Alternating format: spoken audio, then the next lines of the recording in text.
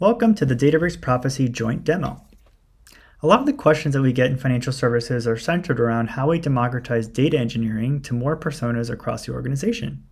How do we introduce governance as a part of a typical data engineering workflow? And how do we make it simpler and easier to use Spark and build data pipelines end-to-end with a low total cost of ownership? The way to do all this is simply with Prophecy and Databricks. Today, what we're going to show is how to do all this in the context of a financial services pipeline, namely credit decisioning and computation of debt-to-income ratios and metrics. Prophecy is a complete data engineering product.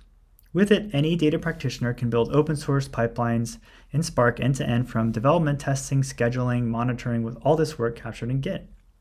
Ultimately, the starting point for all this is a GitHub repo and connecting it to Databricks, which we've already done via Partner Connect.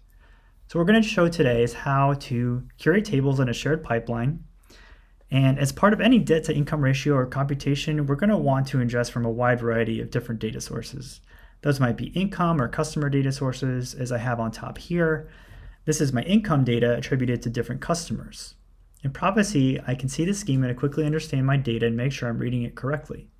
I have things such as a customer ID, a customer name, reported income, and PII information such as date of birth.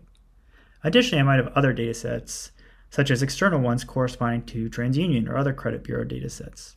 If I open this up, I have another file format here in XML, so semi-structured data, and I have things like my actual credit score, which may have changed over time.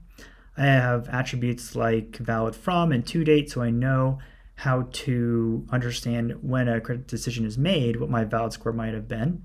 And lastly, I have trade line information, which is nested. So things like account numbers, PII information, balances, etc. Lastly, I have my buy now, pay later data. So from a lot of external platforms, you may get, for example, things like recent short-term loans, IDs, monthly loan amounts, balances, processors, etc. And a lot of this data will simply arrive in JSON.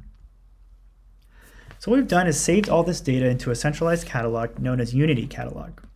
One of the really core differentiators for the Prophecy and Databricks experience is the fact that as we create all these tables, they're saved into Delta Lake format, which is an open format that gives you ACID transactions and semantics on the data lake.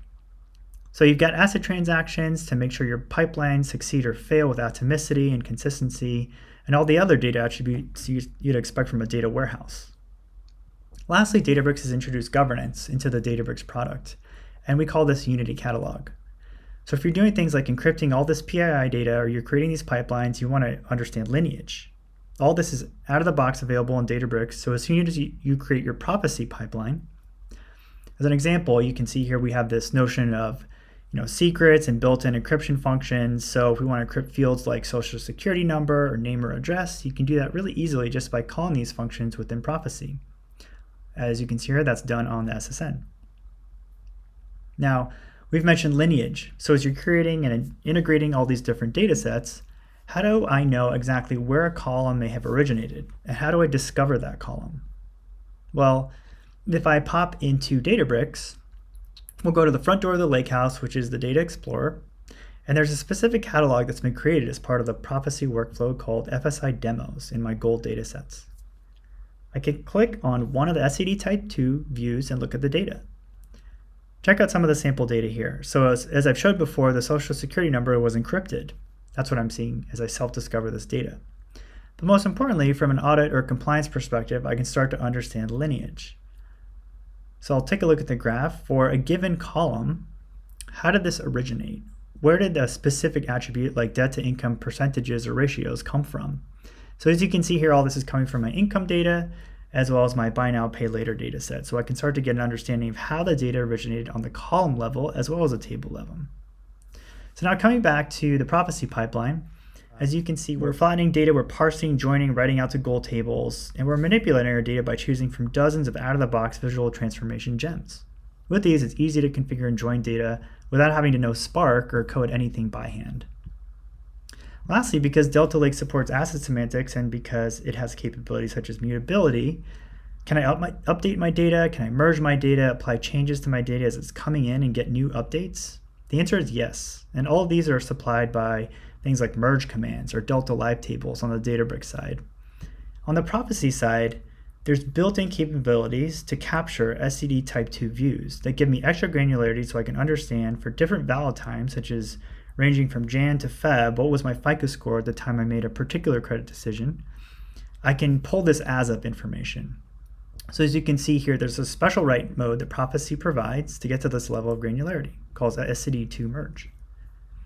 So all we have to do is create this specific view, and I have access to the data downstream for compliance officers or audit teams to have that visibility. The engineers will notice that the commit button at the bottom here, our visual pipeline is converted to Python code under the hood in this example and saved as a tagged release version in Git. We can even run unit tests, data quality checks, and schedule our pipeline to run on Databricks. You can see here that with Prophecy and Databricks, we're building auditable, explainable pipeline, all executing against jobs clusters and creating lineage within Unity Catalog. Extending data engineering and expanding the governance to these new personas and workflows is a very big challenge, all of which are solved by Prophecy and Databricks for financial services.